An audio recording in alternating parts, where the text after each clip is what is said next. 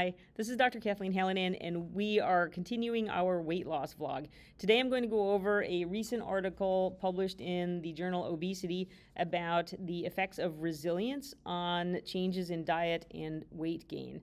So at the end, we'll go over some information that I have certainly observed with using the medication Mounjaro or tirzepatide and some of the cautions we have there. So with resilience, this is an important thing and something that is not talked about enough.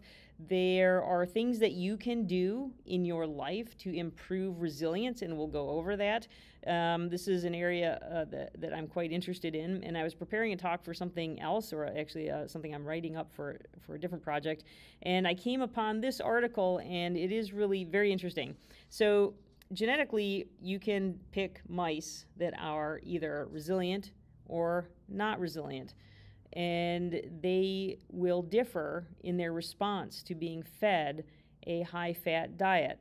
Now, the resilient mice are called dominant mice, and the non-resilient mice are called submissive mice. So, the article sounds like something out of, 50 Shades of Grey, but it's not. They're mice, and it's about weight. So the resilient mice had a much different result after being fed a high-fat diet than did the non-resilient mice.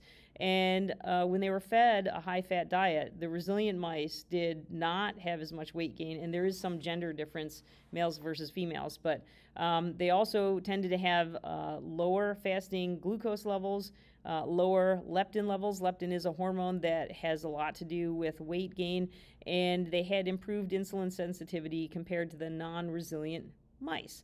So again, these are genetically predisposed behavioral characteristics in terms of an organism, the mouse, mouse's ability to handle stressors. So it's very interesting then that a food stressor was also better handled by the resilient mice. So you may be thinking, well, I'm not a mouse, and and this is genetic, so how does this affect me? And I will tell you, there's a lot of information out there about how it will affect you, because there's a lot you can do to improve your own personal resilience. So this is an article that was published in The Lancet Psychology, so a reputable article, a reputable journal, and it is about epigenetics and resilience. Now, what is epigenetics? You may be wondering, and again, a fascinating area. Epigenetics is the effect of changes in behavior or changes in environment on which strands of DNA and which code of your own DNA are turned on. There are these little things called histones, and they hang around near your DNA. And when your environment changes, so if you change your diet, or if you start to exercise, or if you change and you start doing some meditation practice, or you do some therapy or some counseling, and you learn how to change your perception of threat or perception of bad things happening, and you can change your outlook, kind of that glass half full, glass empty, half empty difference between people, then believe it or not, your body will, at a cellular level, will start to turn on genes that are associated with more resilience. There are codons or parts of your genetic code that are associated with better resilience and better ability to withstand stressors. So, so what are the things that behaviorally you can do? Believe it or not, big surprise, they're the same things that we are constantly talking about all the time.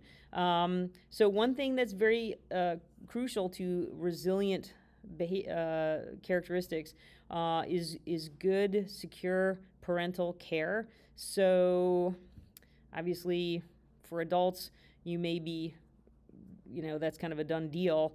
But if you have children, then the care and the quality of parenting that you give them has a lot to do with their ability to withstand future things that may seem like threats or stressors.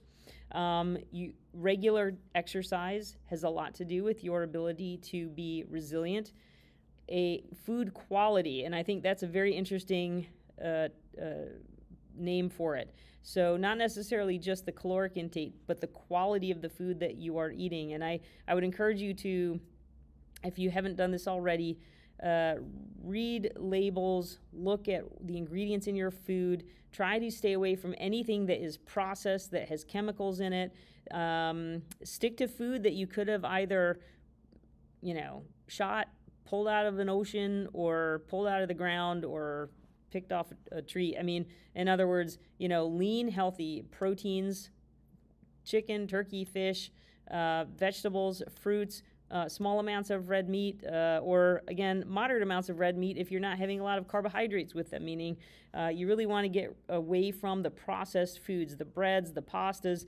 These are inflammatory, lots of dairy. I find often people feel much better when they do something called a FODMAP diet, and you can Google that, FODMAP. These are fermentable oligosaccharides. These are foods that turn into really fermentable sugars very quickly in your gut. And if you Google FODMAP diet, FODMAP, it's a very healthy eating strategy. It gets rid of dairy and wheat, and again, mostly focuses on food that you should be eating anyway. And most of this food, trust me, is not addicting. You're not sitting with a bunch of broccoli or a bunch of carrots thinking, God, I'm craving this. It just doesn't happen.